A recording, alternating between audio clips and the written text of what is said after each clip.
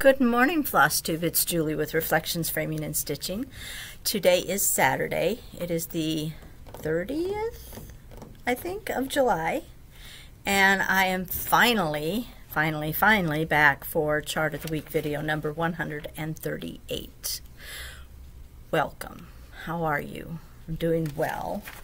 I think the whole country is going to be into a terrible heat wave this coming week, but today is not too bad, so I'm going to enjoy it while I can.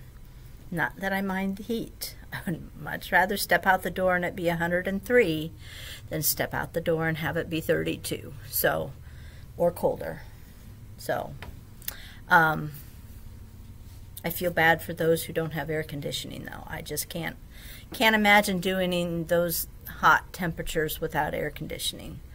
I think the way of the world is everyone's going to need air conditioning. So anyway, I'm going to go back in time a month because that's how long it's been since my last Chart of the Week, and respond to some of the questions and comments from last time. I want to thank you all for commenting. I do appreciate it. I think there were 95, somewhere in there, comments, which is awesome. Yay! Kudos to you guys. Thank you. The last video's question of the day was regarding greeting customers, and when you say, I'm just looking, what you mean by that. And you pretty much all assured me that what I'm doing is acceptable to the large majority of you. So thank you for that input. I appreciate it. And I will continue to do that. I do have, this week's question of the week is related to that one.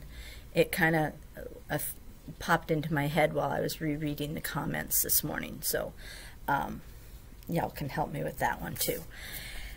So comments from people that I wanted to address. L. Harris wanted ideas on how to feel more comfortable when going into a smaller shop. She says she's more comfortable in like a big box store because, you know, a lot of times when you come into a smaller store, you may be the only person in there, and then kind of the focus is all on you. And if you're an introvert like myself, and apparently like she is, that can be a little intimidating. I don't know that I have any suggestions on how to feel more comfortable, except for to know that, you know, because I have kind of the unique perspective of being the owner of the shop and going into, you know, other small stores, so I know how you feel. But as the store owner, I'm hopeful that I at least make you feel welcome and comfortable, and that, you know, I try real hard not to follow people around. One gal, I can't remember who it was, said something about theft in, you know, shoplifting in smaller stores, and it happens here. Things walk away all the time. I had to put the charts that go with the models on the back wall. I used to keep them out, but they were disappearing without being paid for, so they're now in a file cabinet up front, and you have to actually ask for the number. There's like numbers on the models, and so you have to ask for it. I'm sure there's other charts in this whole line over here that disappear. It's just not as noticeable because people aren't asking for those, you know. And I was getting like phone calls from people saying, oh, do you have the chart for this? And, oh yeah, it's on the back wall, and you know, and I'd walk over there and it was gone. So so I understand a small shop owner maybe being a little more vigilant in watching people, but to be quite honest, maybe I shouldn't put this out there. It's really hard. I'm just gonna say it. You know, if you're gonna shoplift, you're gonna shoplift, but no matter what I say right now, it's hard when you're one person to watch the whole shop. Like if someone's has me searching fabric, my back is to the shop. So, you know, I'm not keeping an, I try to just kind of sort of keep an eye on people, but not with the thought that you're going to steal from me, because I do like to see the good in people rather than the bad. Unless you're acting real shifty, and then I might watch you a little more closely. So anyway, just know that the shop owner wants you to feel comfortable. So she's not trying to be intimidating. She's just trying to run a business. That's probably not at all helpful. Joy commented that she likes to be respectful and not touch the fabric when looking in a small shop, which as a shop owner I do appreciate. I don't mind if people look at the fabric, because sometimes I'm busy helping someone else do, you know, and I'm not able to immediately get over there. However, there's a caveat here. However, since the pandemic, I used to keep kind of all over the place here. I used to keep the fabric grouped in colors, you know, within count and within type. So all the Aidas together, all the Lugana, Jobelin, you know, even weaves together, and all the linens together by count, and then it was color. But then when the pandemic hit and more people were calling in and asking, do you have this fabric? Do you have this fabric? Do you have this fabric? They were looking for specific fabrics. It was harder to find. It took longer to find. So I ended up, it's still grouped among type of fabric, but now it's alphabetical by the color name of the fabric. So like if you're looking for, we'll say what today's fabric is 36 count Up in the Attic by Fox and Rabbit. The way it is now, I can just go to the 36 counts and alphabetically go to the U's and see if I have any. So while I don't mind people looking at the fabric and even pulling fabric out, it would be helpful to a shop owner to ask if the fabric was in there in any particular way, or to ask if you mind looking at the fabric, so that they would have the opportunity to say, hey, go right ahead, just, you know, it's in there alphabetically. And I don't necessarily want them to put it back alphabetically. I would just rather them not just shove it in anywhere. I'd rather they put it on the table, or, you know, I mean, if they want to take the time to put it back alphabetically, that's fine. I'm not gonna care about that, and I would appreciate it. But if they don't want to, and I understand not wanting to do that, if they would just stack it on the table. So giving me, if you ask if it's in there any particular way, well, first, I suppose a lot of shop owners would want you to ask if it's okay to rummage through their fabric to begin with, because I know some shop owners are real snippy about that.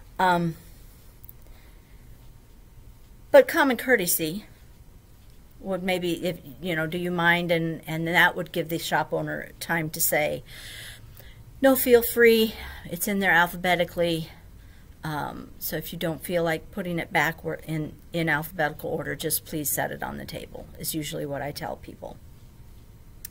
I did have a gal in this week, and I was busy with someone else. I didn't have the time to really say anything to her, and my 28 count is in no particular order at the moment. So anyway, just maybe a little bit of helpful advice for you as a customer, and the shop owner, because they may have a particular way they have theirs in there. So hopefully that didn't offend anyone. Deb, oh, she was in Michigan on vacation and was looking at lighthouses, I think she said, and she ran across an antique store called Dead People's Stuff, which made her think of Connie and I and our adventures in antiquing. And I love the name of that store, Dead People's Stuff, which I suppose is mostly true. There used to be, on our way up to the Sandhills, there used to be in this little podunk town a store called Old Stuff, and it was in like an old gas station, I think is what it probably was at one point. And it looked like something out of Deliverance, to be quite honest with you. And Melanie and I always talked about stopping, but I never would, and it's gone now, so I don't have to worry about it. But she always makes a big deal out of how we lost our opportunity to go there because I wouldn't go before, and now it's closed. So Dead People's Stuff is good too. Kim, I want to thank you for the kind words. She had mentioned that red was my color, and my eyes are a beautiful blue, and I've never had anyone say red is my color before. I've had people say that my eyes are a beautiful blue. But thank you for your kind words. I appreciate them. And then Mickey asked a question. She wanted to know that if a customer, if they have something important, a project that they're going to bring in, and they need fabric and floss, should they let the shop owner know ahead of time? And I don't know that that would be helpful because we never know when people are going to be in here. So you could call ahead if you wanted to, but when you show up, there could be 5 people deep in here. So I'm not sure that it's really helpful or going to, move the process along any. Because I'm not going to pick fabric for someone. I mean, I prefer to have the floss before I pick fabric for people. Just because you need to know what's going to show up and what's not going to show up. And you'd be surprised the number of people that come in and buy fabric without having their floss. Which kind of blows my poor little mind because I would never do that. I always have to have my floss before I choose fabric. But that's me, and you do you. So no, Mickey, I don't think calling the shop ahead of time is going to be of any particular value. But thanks for asking. So that pretty much is the questions and comments from last time. I know you're still waiting for the results from the questions multiple times before. I now have 3/4 of the answers that I need, but I'm still missing some. I'm going to pause for a minute. Back. I thought perhaps the mail person was out there. My regular mail person decided to quit showing up for work again. She's hoping that they will fire her and she'll be able to collect the benefits, but they're not going to fire her. She did this once before. But anyway, the substitute has a tendency to not come to the businesses on Saturday. So I had to lodge a complaint with the post office, and let's just say that the carrier was not real happy with me. So, because she was marking it, I don't know if regular people can do this or if it's just a business thing, but I can send in a request for a pickup here at the shop. Like yesterday, I sent in a request because I have 2 packages to go out. So I sent in a request and said, hey, I got 2 packages, please pick them up tomorrow.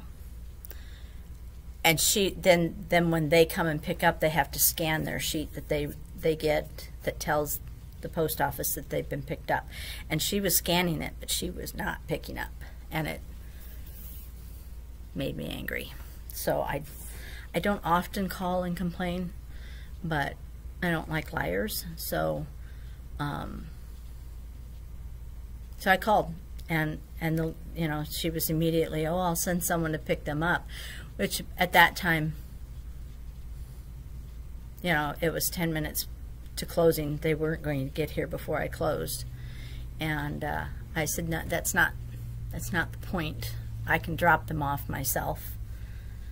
My point is your employee is lying to you. That was my point. Yeah, so anyway, I'm having a little issue on weekends. She's just not showing up. So if there's delay in you getting your package, that's probably why. All right, so shall we move on? You know, it is the last day of July. No, maybe second to last day of July. I was going to do this video last Monday. However, I went and I got my cavities filled Monday. Had my teeth cleaning the week before, and then I'd been putting off these cavities that needed to be filled. Well, it's actually one cavity, but it was between the two teeth. Anyway, you don't need to know that. I went to get them filled, and my appointment was at 10. And she said, oh, you'll just be numb over to maybe the upper right corner of your lip. I'm like, okay, cool. I should still be able to talk pretty good after that. And she said, oh, and it won't need to be too terribly numb because they weren't real huge it wasn't a real huge cavity. It was just little, but I get food stuck up in there because of it, so it was time. So anyway, I walked out of there and I was numb from this ear all the way over to this ear and everything below. And my mouth was going in 20 different directions because I tried to make a video. You probably would have enjoyed it. I, however, would not have. The lips were going in different directions. There was just no controlling how my mouth moved. And so I said, no, we're just gonna forget about it. So anyway, it didn't get done. I'm hoping at the end of this video I will be able to put the results of those two questions that I asked. Like I said, I have three-quarters of the information I need, and I'm just waiting for the last final bit, which she promised would come this weekend. So I'm hoping to add that to the end of this. Fingers crossed. All that to say, it's the last day of second to last day of July. I was planning a Christmas in July chart. So even though it is almost August, we're going to go ahead and do the Christmas in July because it is still July. So the chart I chose for this week's chart of the week, but this is really a mess. I should start over, but I'm not going to because I got 10 minutes till the shop opens. This Joyous season from Plum Street Samplers. So got a wonderful plaid red house, flowers, some cute little trees, and it says repeat the sounding joy. So I thought this would be a good one to feature today. Now it calls for 36 count Up in the Attic by Fox and Rabbit. All I have left of Up in the Attic is this little tiny piece that looks like this.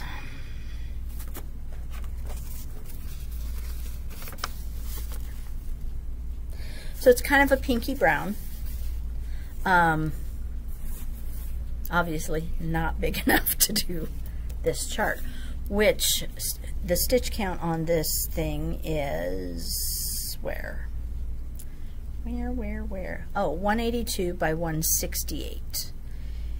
Several of the colors require more than one skein, so make sure that you are careful when you're kitting that up, that you get the appropriate. There's two that require 2 skeins to finish on the 36 count. So if you're going to do a 32 count, you may even need, or 25 or 28, you may need more. I don't know, but she's recommending at least 2 skeins of the Arrowhead and the Cayenne. Let's see, what else can I tell you about this? That's about it. It's a very pretty chart, and I thought it would be nice to feature it. So this, as I said, is the called for, and I am going to, I think I have enough to get the colors on there. It uses a combination of Weeks and DMC. Now I will tell you that I am out of Weeks Dye Works bark, so I did use the DMC for that. When you go to stitch it, you might say, oh, well, that looked different, or she was missing something. Not missing it, I just had to sub it the DMC for the bark. So that's what it would look like on the Up in the Attic.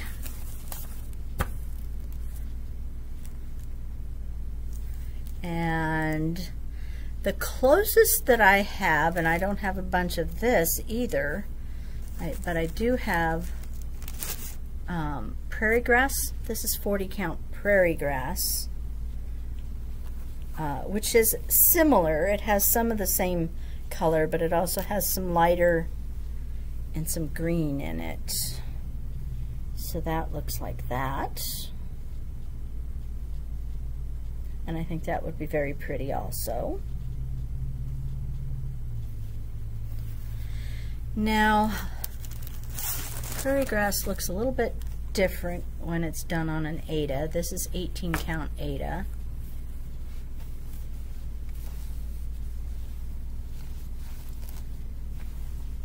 In Prairie Grass.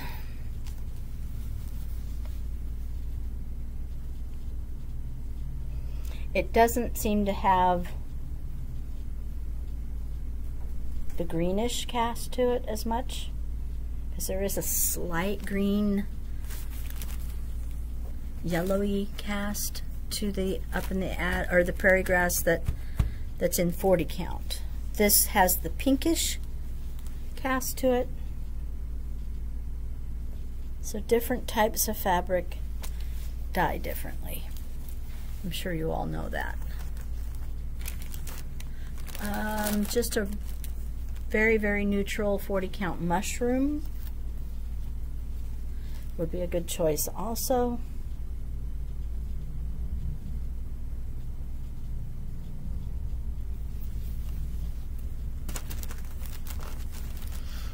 I wanted to see what it would look like with maybe like a bluish.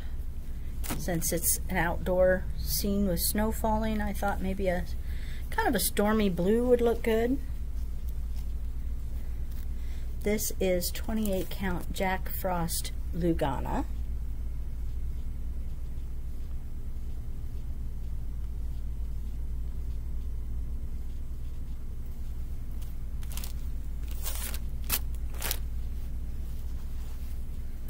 I like that one. This, one of my favorite colors, is Boston. This is 32 count Boston from Seraphim. Jack Frost was also from Seraphim. I'm not sure, but I think maybe the yeah, the Prairie Grass is also Seraphim. Apparently I'm a really big Seraphim fan. So this is Boston.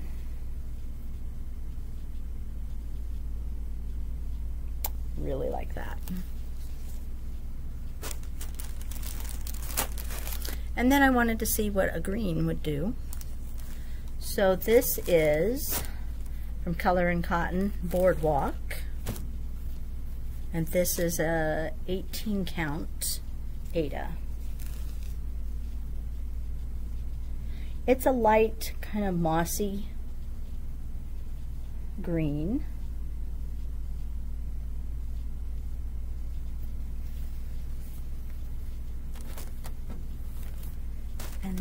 also have Boardwalk in a 32 count linen. Pretty close in color.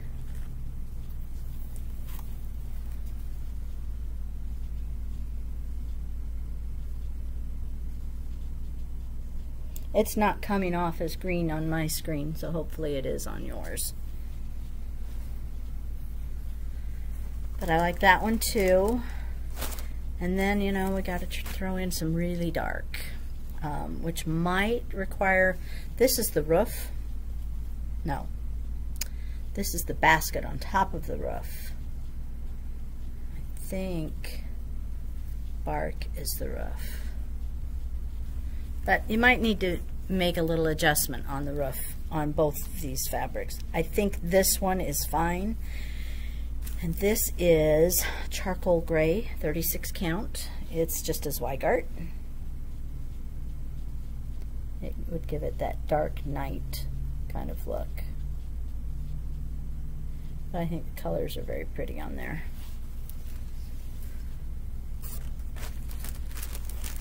And last but not least is another dark fabric called Magical Gray, 36 count, also a Zweigart.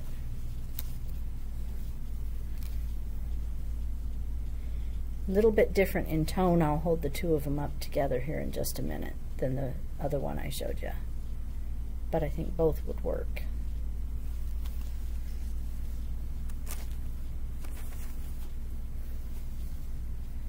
So you can see this one has less blue than this one.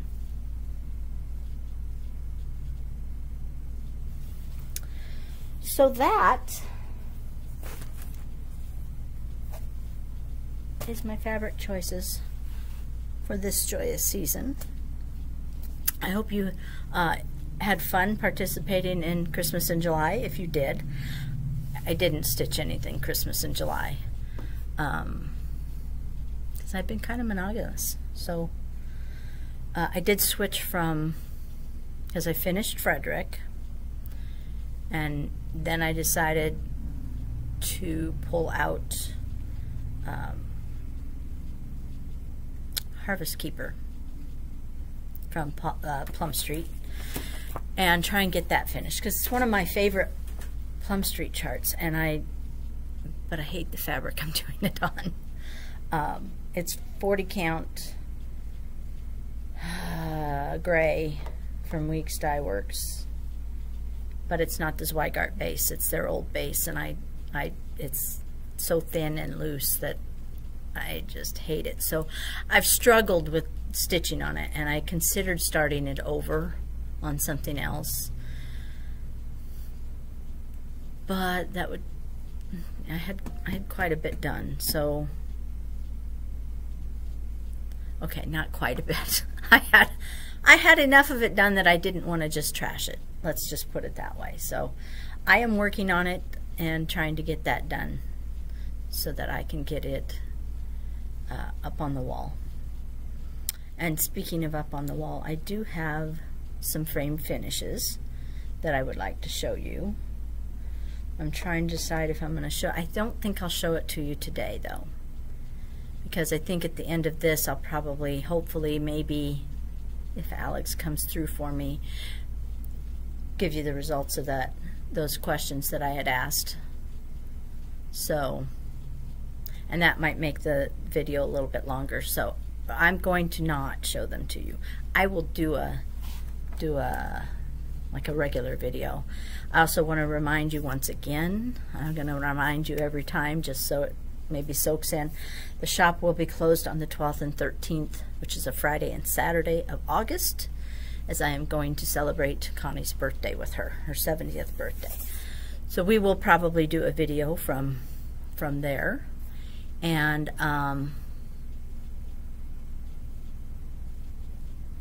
that's about all I know, really. So shall we ask the question of the week, which came from reading over the comments on the last one.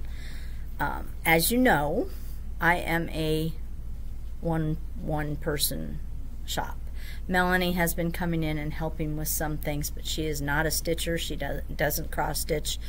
She doesn't want to cross stitch. She thinks it's beautiful, but her eyes, she just says, aren't good enough to do it, and she gets frustrated very easily with it. So she's a scrapbooker, which is fine. But she can't really help customers. If it's a simple thing like, you know, where is your DMC located, she can do that. But she can't really help people. She's not familiar with designers. She's not familiar with the fabrics. You know, color substitutions, probably not. So she's not, that being said, she's here in the shop, but she's not going to be able to help customers. So when the situation arises, I'm like, say I had a customer last weekend, I think it was last weekend, and she needed like 10 pieces of fabric cut. And I had 3 or 4 other people in here at the same time.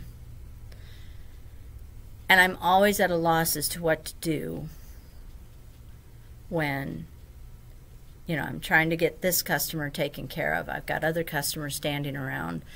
You know, if they wander close enough to the cutting table, I'll ask if there's anything, you know, that I can help them with if they're looking like they need help. You know, if it's a question of pointing them to something, you know, or do you have this chart kind of thing. My struggle is, at what point do I walk away from the customer I'm cutting the fabric for to help the customer that maybe wants something else. I also had the situation, it was not a great Saturday, last Saturday.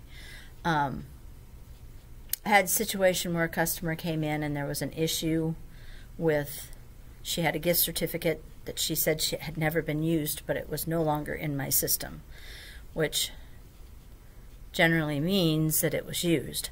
But I had no proof that it was used because it doesn't store that information. It's just once it's used, it disappears out of the system. So I had to call into the POS support team and ask them, you know, is there any way to know whether that was actually used and when it was used? And, you know, they said, no, it's deleted out of the system. But it took a while to get to that answer, and in the meantime, I had a couple that I knew needed something. They were kind of standing over here where I'm standing, and I could tell that they needed something.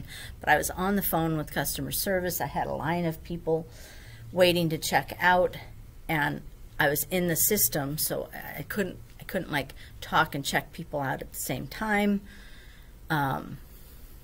because I was in it. They had me doing things in the system. So this is long and convoluted. So they walked out. That customer walked out, and there were still other customers who I could clearly tell needed help. Most of the time, people are very understanding. But at what point, even if I was just cutting fabric, at what point do I tell the person I'm waiting on currently, you know, oh, hey, I got to go help them now. I'll be back to finish cutting your fabric. That just doesn't, to me, sound right either, but I don't like leaving people waiting. So if y'all have any suggestions, that's my question this week, is because that one is stumping me. It was just kind of a perfect storm last Saturday where everyone was in the store. Like the first 2 hours of the day, there was nobody. And then the last 2 hours of the day, it was just busy, busy, busy, busy. And I'm only one person. So I'm struggling with this one. So if you could maybe give me an idea of, you know, what your thoughts are on that.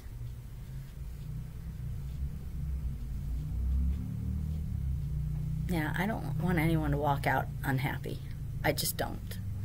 Melanie and I had a situation this week too where she she was serging, and I was in the back room trying to work on a frame. And I had a podcast I was listening to. Not that it would have mattered. It could have been dead quiet, and I still wouldn't hear the door open up front. But she had her back, you know, to the door, and she was serging, and you can't hear the door open.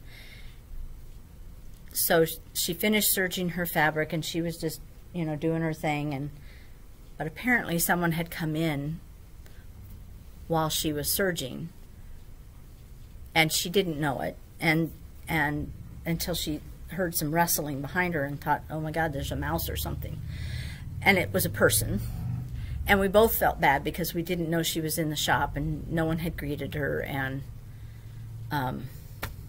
you know, I'm hoping she didn't walk out irritated because no one greeted her. Or, I mean, we did as soon as we knew she was there. You know, Melanie came running to me and said, there's someone out front. So I came, you know, up front, and I'm like, you know, I apologized. I didn't know you were here. Melanie apologized. Hopefully she didn't get angry. But it's a hard thing when you're the only one here and you've got more people than just one, which doesn't happen very often. But when it does, I would really like to know the best way to, how you as a customer would like the shop owner to handle that sort of situation. And I know I'm going to get 1,001 different responses. But maybe from 1,001 different responses, I can kind of pull and figure out some way of dealing with that. Because I hate to physically walk away from the customer that I'm working with. Like I said, if they wander close enough so I'm not yelling at them across the store, I can ask and say, you know, hey, or say I'll be with you as soon as I'm done here, or, you know, that sort of thing. And I do greet the people coming in the door. And I usually will, you know, if it's really busy, I do tell them, you know, if you need anything, it might be a minute. But, okay, I'm going to quit rambling about it now. So, I hope you have a great weekend. I've got no plans, really. Well, I do have plans for tonight. But I have no other plans. I need to clean. I need to, like, start shoveling crap out of the basement because it's been a while since we've cleaned up the basement really good. So I need to work on that. I think we're done with the yard for now. So no real plans for the weekend. Cleaning, laundry, that sort of thing. Dan and I will be celebrating our 42nd anniversary on Tuesday. I don't think we're going to do anything. It's the middle of the week, so might splurge for a steak or something, you know, at the store and have him grill steak. But man, they're expensive anymore. So, so we may do that, just to have a nice steak dinner at home. But otherwise, that's about all I know. Again, the shop will be closed on the 12th and 13th, which is a Friday and Saturday. And hopefully after I finish this part, there will be a second part attached with those, the answer to the all-consuming questions. So if not, I'm just going to say, hey, have a great weekend, take care, and we'll see you next time. Bye. Okay, Alex came through, and I have the 4 different, she made word clouds. I don't know if you're familiar with that, but it's kind of a cloud of different words. So there's one for the likes for both the samplers and the patriotics, and the dislikes for the samplers, or for the samplers and the patriotics. And let me just preface this by saying I'm not sure that I chose the best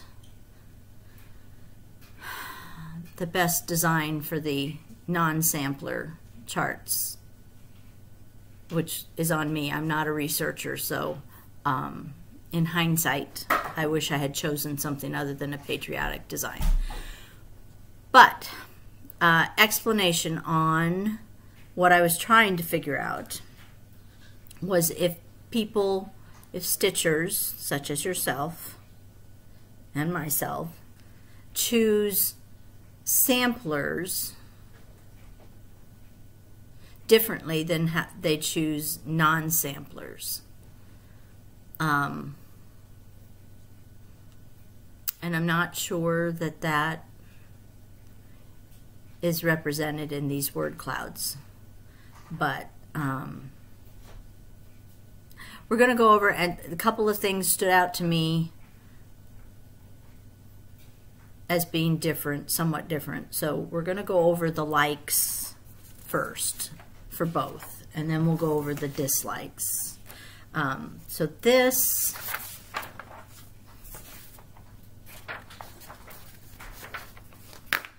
is the word cloud for the likes, and I'm going to hold that up there for a little while so you guys can all take a look at it.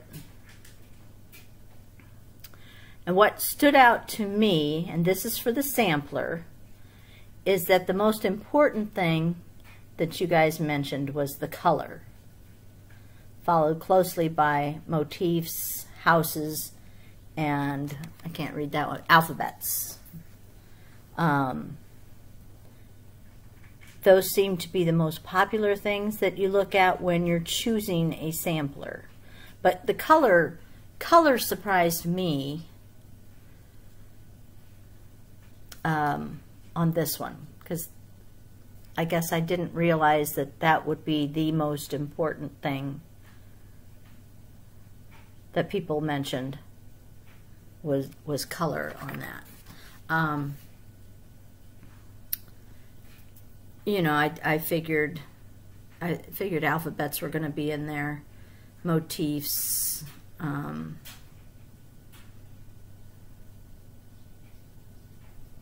I thought maybe verses would be a little higher up, but not so much. I for some reason thought people liked verses on samplers, but apparently not. So that's color is the most important on a sampler. And again, I probably should have chosen a non-patriotic or so specific a subject. That's the word I'm looking for, subject, for the non-sampler thing, and you live and you learn. But we're going to just go with this. So for the patriotic piece, the fireworks were the more important aspect. Makes sense for a patriotic one. What's that? Makes sense for a patriotic one. Well, I suppose, yes. And then it was followed by motifs and the fact that it was Quaker and the barn. So those were all the different things that were mentioned liking on the patriotic. But those fireworks were definitely, so that I suppose you could glean from that the content is more important. You know, the different motifs are important, which is kind of also pointed out on the dislikes too. So the dislikes for this one did not surprise me a whole lot. The dislikes for the sampler, definitely alphabets. People do not like the alphabets, followed very closely by the verse, especially if it's a religious verse. And the busyness is not something I can't. So people don't like how busy the one was. So the dislikes did not surprise me, except for the fact that I didn't see the fill. because I know I don't care for fill a whole lot. But then we've established I don't really like any aspect of stitching except for stitching. I mean, I don't like to do alphabets. I don't like to do back stitching. I don't like to do verses. I don't like fill. So what does that leave? I don't know. It's weird. So the dislikes on the patriotic, you people are over the truck. Absolutely, positively do not like the truck, and you also don't like the busyness. Words were important on this one, and the barn. So again, because car is mentioned, vehicles are mentioned. So motifs seem to be rather important for the patriotic, because it's mentioned both pretty high up on both the likes and the dislikes. So although the word motif isn't, but you know, truck, car, you know, vehicles, those are all motifs. So one can glean from that motifs are pretty important when you're choosing a non-alphabet or a non-sampler. So I don't know if I would classify this as a successful research project or not. I would guess that Alex would tell me no. But I did find it interesting. The color on the sampler thing, I did find interesting, because I did not expect that to be the most important aspect of choosing a sampler.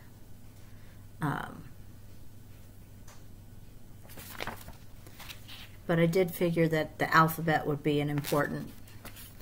Yeah, some people, they always say, oh, alphabets are so easy, you know, they go so quickly, but I find them to be extremely boring to stitch.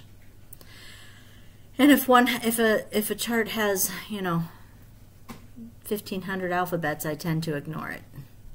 So anyway, I don't know if any of this surprised you, or if you had guessed what it was I was trying to glean from the information. I just thought it would be interesting to see if there's a difference in how people choose things, you know, between samplers and everything else. And like I said, I probably should have chosen something other than the patriotic. I thought everybody, at least in the US, liked patriotic designs, but I kind of, from the responses, not so much. Maybe it's just the times we're living in. So anyway, thank you for participating in that. I do appreciate it. Thank you for being patient. I did have to throw myself on at the mercy of Alex, and she's, you know, she's got a full-time job and a life, so I do appreciate your help, Alex, greatly. It would have taken me much longer to do it than what you did, because she used some sort of a program thing. So thank you to everyone. I'm gonna call this good. It's not very coherent. I apologize for that, but you have a great rest of your weekend, and I will catch you next week. Bye.